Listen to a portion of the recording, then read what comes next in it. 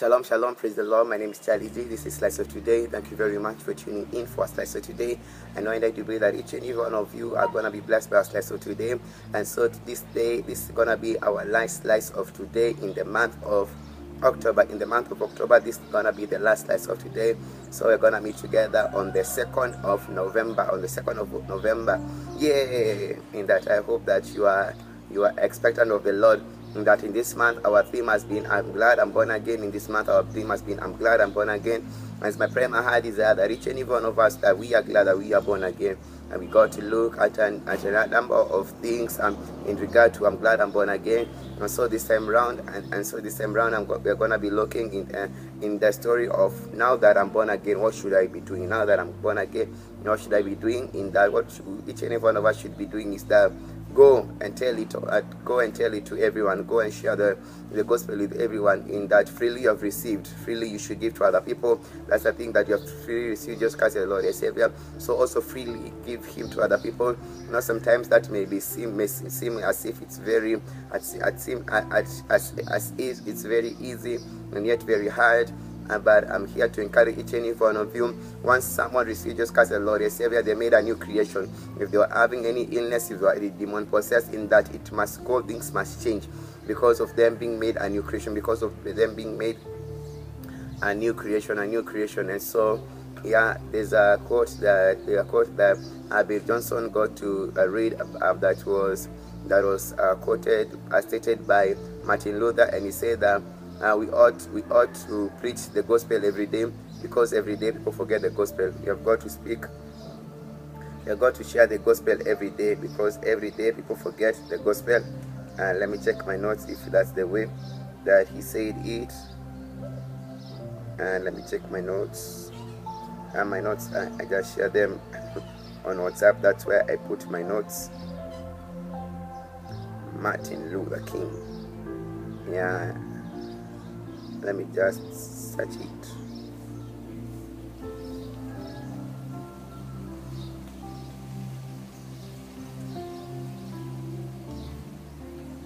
I'm not seeing it. Anyway, it says it's a thing about each and every one of us. Even Paul writes and said that it's for your advantage that I repeat this thing. It's for your good that I repeat this thing. It's for your good that I repeat this thing.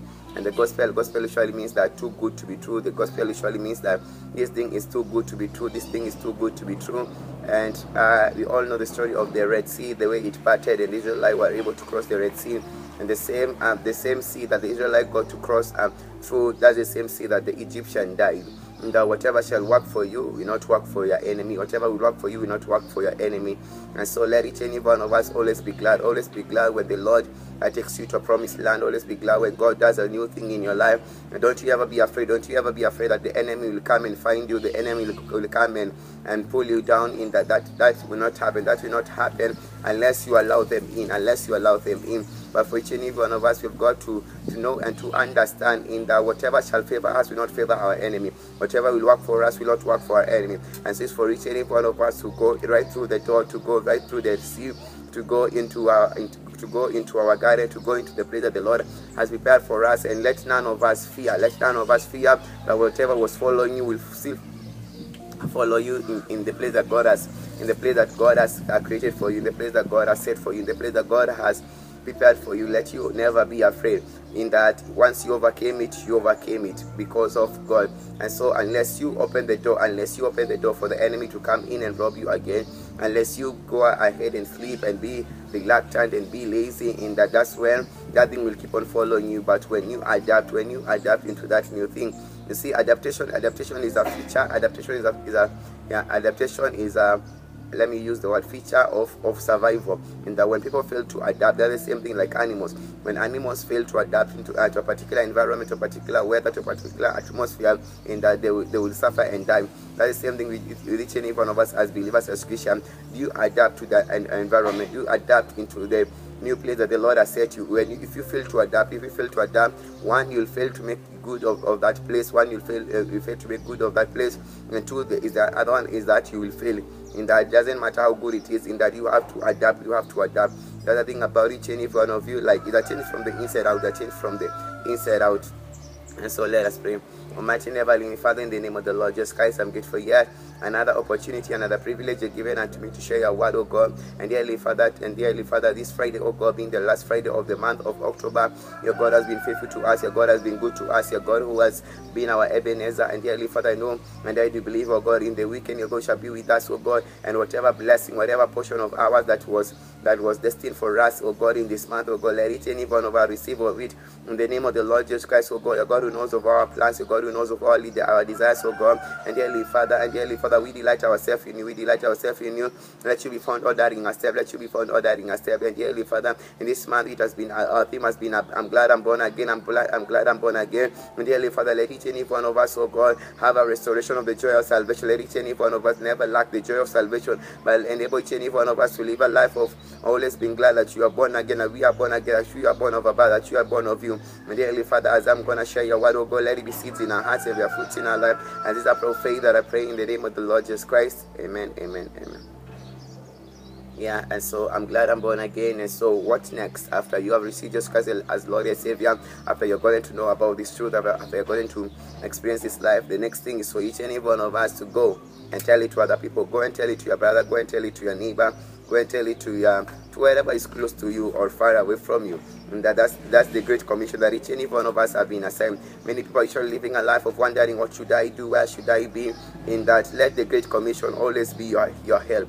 Let the great commission always be your help. In that, God, if I get this position, God, if I get this job, will you be in a place of fulfilling the great commission? Will you be in a place? Will you be in a space to fulfill the great commission? And so today we're going to read about the 4 lepers. People, and also we are in 3 days of praying and fasting. Today is the second day. Yeah, so yeah, we're going to read from the book of 2 Kings chapter 7 verse 3. In the book of 2 Kings chapter 7 verse 3. And now there are 4 men with lepers. And so you see, the thing about those of whom had leprosy, those of whom were lepers, is that they were considered to be outcasts. They were considered to be outcasts in that they were far away. And the same thing with each and every one of us. In the Bible talks about, for we were once not God's people. We are once not God's people, but now we are God's people, and He is our God, and He not be ashamed. That's in the book of Hebrews. In the book of Hebrews, talks about in the wall of faith. In the wall of faith, talks about people who live the life of faith, who live their life by faith. And in the Bible talks about, and God was not ashamed to be called their God. God was not ashamed to be called their God, because they lived the life of faith. And so let it also be an encouragement to each and every one of them. Let God not be ashamed to be called your God. And the only way for God not to be ashamed to be called your God is if you live a life by faith. If you live a life by faith. Yeah, and so in the book of Matthew, I'm just gonna give bits about people with leper, so that we can see the thing about the gospel. In the book of Matthew chapter 8 verse 2, it said that, now behold, a leper came and worshipped him, our Lord Jesus Christ, saying, Lord, if you are willing, you can make me clean. And so that's the same thing about each and every one of us. In that, sin makes us dirty. Sin makes us dirty. For walk and wash away my sins, nothing but the blood of Jesus Christ. Walk and wash away my sin, nothing but the blood of Jesus. What can make me whole again? Nothing but the blood of Jesus. And that we get to be made clean by the blood of Jesus Christ. And that sin makes us dirty. And so this leprous person said that, if you are willing, you can make me clean. And how can we be made clean? We can be made clean by the precious blood of our Lord Jesus Christ. And just put his hand and touched him. In that was again is what they were supposed to do. In that people were lepers, no one was supposed to touch them, no one was supposed to greet them. It's like the way they kind of fear people want to live in these days, in that not shaking hands. For me, like shake your hand. For me, like shake your hands, because for me it's usually personal. In that no waving. Anyways, depending upon their level of faith. And then Jesus put out his hand and touched him, saying, I am willing, be cleansed. That is the same thing to each and every one of them. In that lepers, so people who are out in the society, people who are cast out from the environment. But for each and every one of us, by the blood of Jesus Christ, in that we get to be made clean, and when we get to be made clean, we are able to go into the holies of holies. You see, it's only the high priest who are allowed to go into the holies of holies by the blood of the lamb. In that the high priest, if they didn't have the blood of the lamb, they were not supposed to go into the holies of holies. And so they used to offer a sin sacrifice once per year. And so that is same to each and every one of them. And that once we are made clean, then we are there worshiping God, jumping in His presence, making our requests known unto Him, interceding in that we enjoy being in the holies of holies, because in the book of Kings, in the book of Revelation talks I say that we have been made a kingdom of priests. We have been made a kingdom of priests in that we are priests. For we are a chosen generation, a royal priesthood, and so that's this by the blood of Jesus Christ. That's by the blood of Jesus Christ, in that it makes us clean. And so I hope and I do believe that you've got to see of it. I am willing, being cleansed, and immediately the leprous was cleansed. That is the same teaching in front of us. You are no longer a sinner, in that you are saved. And so get these three things. The day that you receive Jesus Christ as your Lord and Savior, you are saved. The day that you receive Jesus Christ as your Lord and Savior, you are saved. In that your spirit man was regenerated. Your spirit man came back to life. In that you are saved. And in the book of James said that with meekness, with humility, receive the word of the Lord, receive the word of the Lord, implanted in you, that is able to save your soul, and so your soul is being saved, and that's why we should not conform to the patterns of the one, but let us be transformed by the renewal of our mind, which is the truth, the word of God. In that the word of the Lord keeps on cleaning us, keep on cleaning us. In that I've already told you that your spirit was saved, now your soul, in that they surely a battle, in that you may be feeling like to abuse someone once again, like to steal once again, like to lie once again. And that's why the word of the Lord is really important, because it keeps on cleaning us, it keeps on washing us. The word of the Lord is like water, it keeps on cleaning us. And so your soul is being saved. And the day that our Lord Jesus Christ shall come, our body will be given a glorified body, and so we will be saved totally, completely. Yeah, and just say to him, see that you tell no one, but go your way, show yourself to the priest, and offer the gift that Moses commanded as a testimony to them.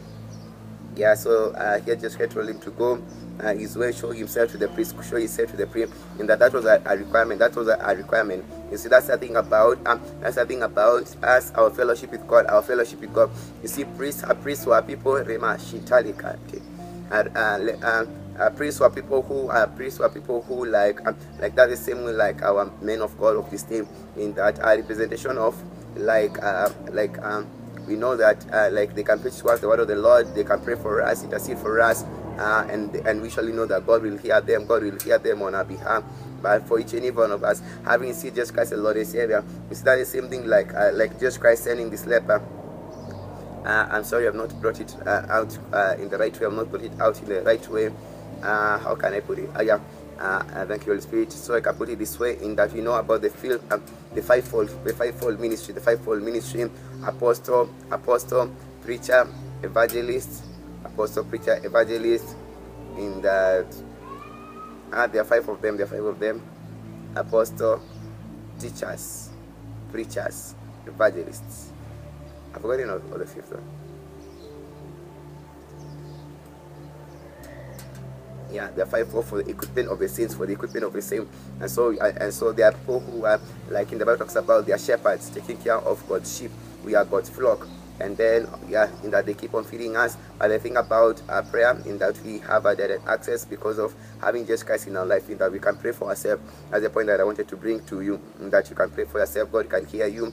And the beautiful thing about having the men of God is that they have lived a life of prayer, they lived a life of intercession, they live a life of fasting, and so when they agree together with you, then you shall get your answer speedily, because maybe they know of they have unlocked, is a thing about levels, if I may say something like that, because they have been praying, interceding, praying for the sick, and so you have been praying for your illness, and you'll not be feeling well. In that having someone pray for you, having someone pray with you, that's usually an act of humility. In that, why pray for me, I'm having the struggle. In that, yes, you can pray for yourself, but whenever you approach someone to pray with you, that's usually an act of humility. And so when Jesus Christ telling the leper, go and present yourself to the priest, in that so that you can be welcomed back to the courts.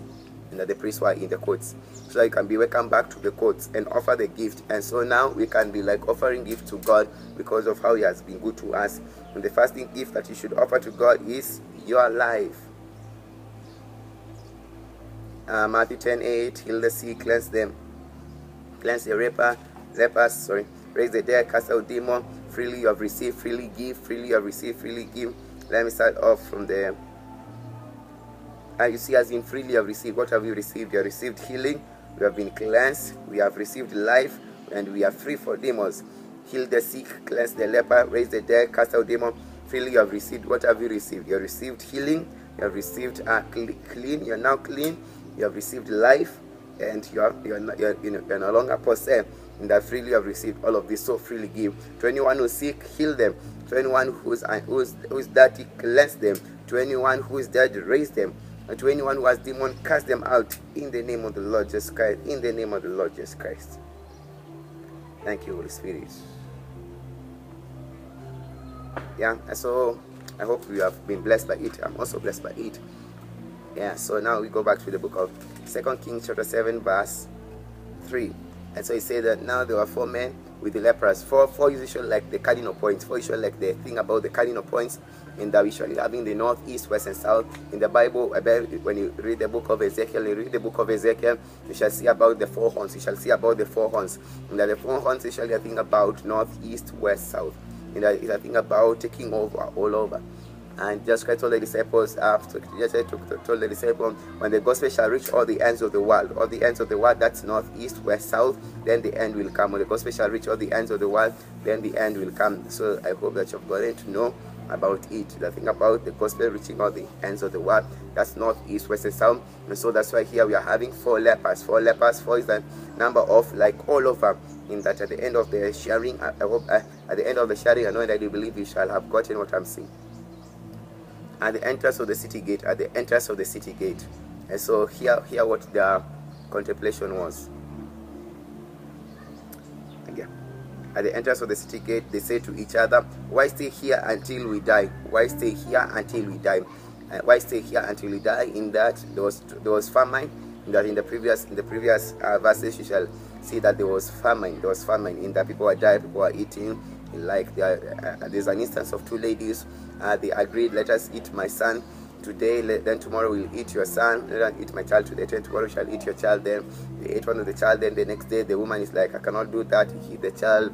And so they were living in a time that there was famine. The Bible says that there shall come a time, it shall not be a drought of food, it shall not be a famine of food or a drought of water. It shall be a time that the word of the Lord, in that there shall be a famine of the word of the Lord. Let me look for that verse. A famine of the word. And so for each and every one of us, should not take it for granted, in that hearing the word of the Lord over and over again.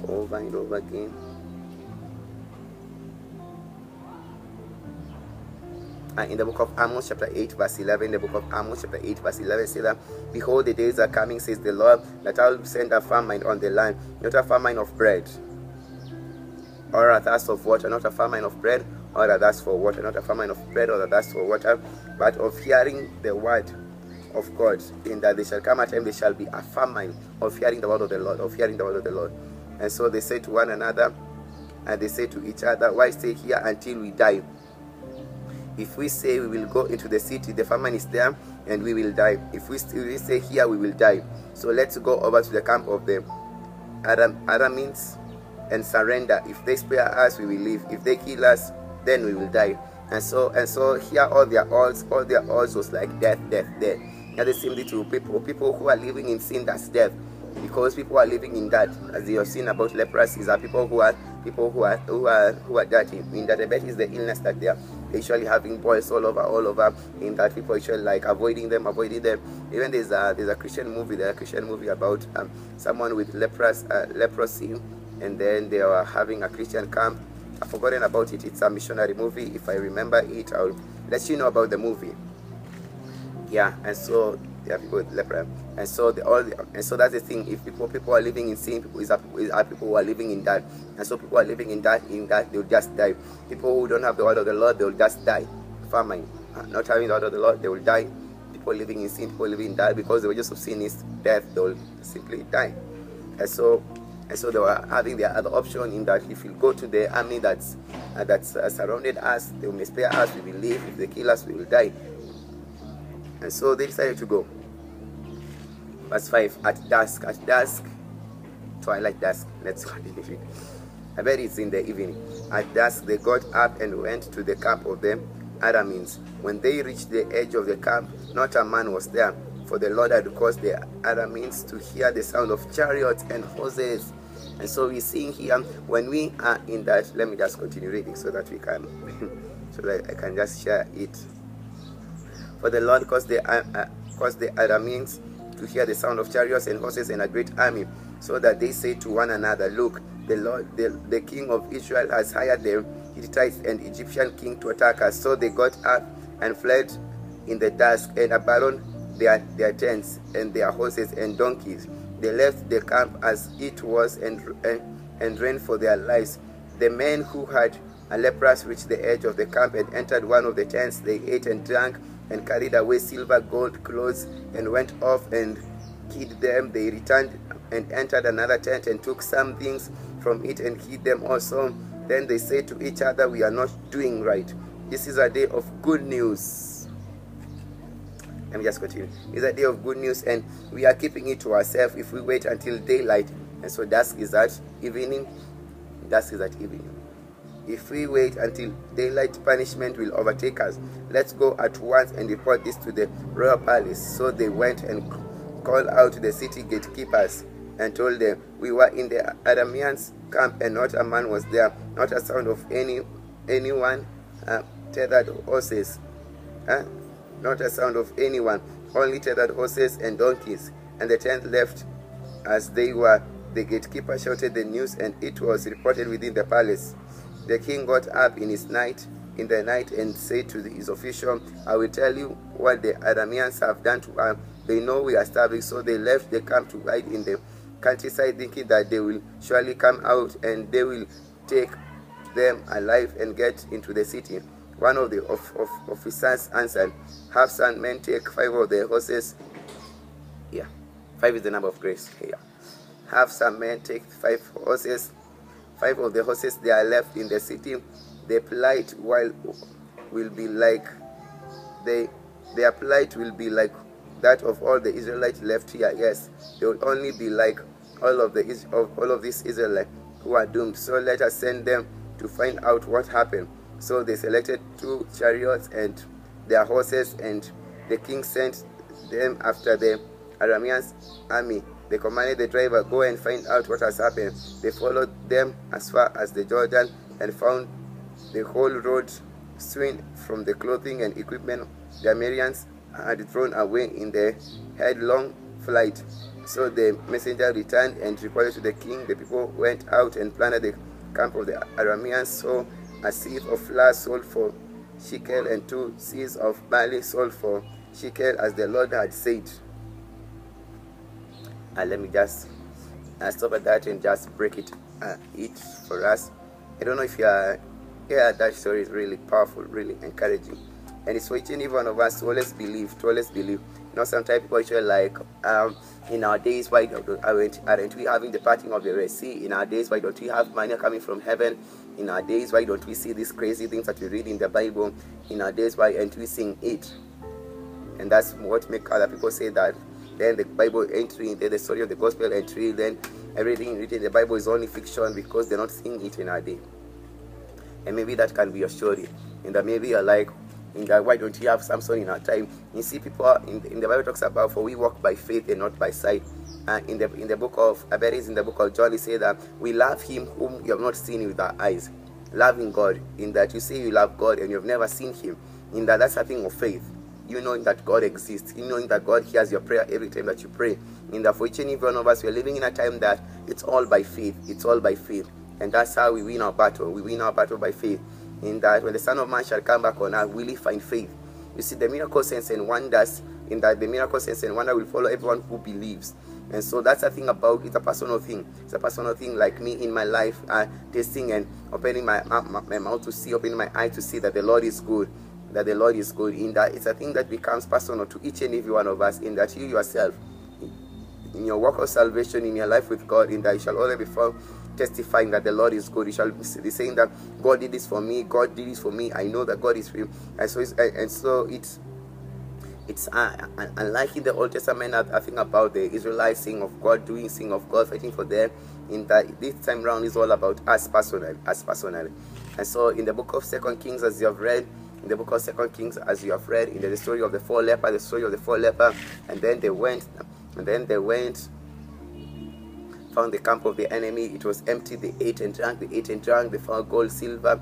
And when you have read about the gold, silver, I remembered of the story of the Israelites when they left Egypt, in that they left with treasures, in that they went to the Egyptian, and then they were given gold, silver, everything. That's the thing about salvation. The thing about salvation is that we have been blessed with all spiritual blessing in the heavenly realm. We have been blessed with all spiritual blessing in the heavenly realm, and so it's for each and every one of us to live knowing that we are rich. And so the thing is actually about how do we translate our spiritual riches into becoming earthly possession. How do we do it? And so here the four lepers, in that they went into the camp, they ate and drank, they were all happy, they were all excited, they were enjoying it all, because you see they were hungry, and then they thought that they were gonna be killed. They thought that the enemy will gonna have mercy on them, give them food, or they're gonna be killed. But they found no one. And so this day, they say to each other, this day, this is good news. And the same thing about the gospel. And earlier on, Elisha had given a prophecy: tomorrow at a time like now, you shall be buying things cheaply. And so that brings this thing to mind. And this is what I'd like to tell each and every one of you, that God has told someone, has told a mother, has told a father, has told a daughter, has told a son, has told someone, a stranger, that their life's gonna change. That tomorrow is gonna be a good day. And tomorrow will only be a good day if you go to them and share with them the gospel, and share with them the good news. In that the thing about salvation is usually about us, in that which you have enjoyed, that which you have celebrated, that which you have seen of the Lord doing in your life. In that, go and tell other people, because God is a God who uses men. God is a God who uses men, because His Spirit, and here on earth is only our body that grants us legal access here on earth. And so it's a thing for each and every one of them. In that God told someone, your addiction is going to end, you're going to have a good day, you're going to have a good tomorrow, you're going to have a bright future. And God wants to use each and every one of you. In the Bible, read about King Abimelech and King Abimelech, God and Abraham. God told King Abimelech, in that man Abraham, in that he's a prophet, is gonna pray for you. In that God was talking to him, but he was telling him that Abraham is a prophet, is gonna pray for you, and it's gonna be good. In that God did not do it, but he was like telling him that go and tell this guy to do it for you, go and tell this guy to pray for you, go and tell this guy in that to heal you of whatever you're facing. So that is the same thing to each and every one of us, and that God wants to use each and every one of us. And so it's for each and every one of us to get out of our way. Let us get out of our way and be a blessing. Let us be a blessing to other people. Let us reach out to them. Let us tell them of the gospel. Let us tell them of the good news, in that it will be bad for you to just live a life. You see, you're living in a time that many believers are just living a life for themselves. They're just happy that they pray. They're just happy that they go to church. They're happy that they fast. Maybe if there are people who love fasting and desiring more of God, in that it's about time for each and every one of them, in that go to the lost sheep, go to the lost people, go to those people who are starving, go to those people whom you left, you got born again. Your life was changed, your life was transformed by Jesus Christ being in your life. And so they send 5 is the number of grace. 5 is the number of grace. In that for each and every one of us, this is a message of grace. Let us believe. If you don't, let us believe in this message of the grace. For we have been saved by grace through faith in our Lord Jesus Christ. For we have been saved, that's in the book of Ephesians. For we have been saved by faith for we have been saved by grace through faith in our Lord Jesus Christ. So it's a thing for each and every one of us. In the story of the four lepers, that's the thing about the gospel. I am glad I'm born again. I'm glad that God gives me my daily bread. I am glad that God gives me my daily bread. And so you, with the daily bread that the Lord has given unto you, with the daily bread that God has given unto you, in that with the daily bread that God has given unto you, how are other people able, in that you welcome other people like to be part of it. In the Bible, read about Rahab, and that she was a prostitute, but by the two spies in that came and brought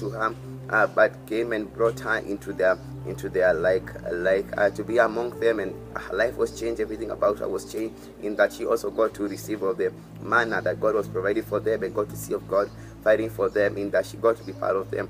And the same thing to each and every one of us, in that the story of the four lepers, the story about, in that they were glad that they got it all, and that was good news to be true, and so they went and told everyone. And so let it be a thing about for to each and every one of us. Go and tell other people, come and see what the Lord has done. So shalom, till next time. In that, let's meet during the weekend, my brother, on Saturday at 4:30. It's gonna be with Phoebe. They'll be talking awesome things, awesome stuff. So let us tune in, and also subscribe to Celestial Today's channel. I wanted to say Christian channel. Yeah, it's a Christian channel. Yeah, so bye bye till next time.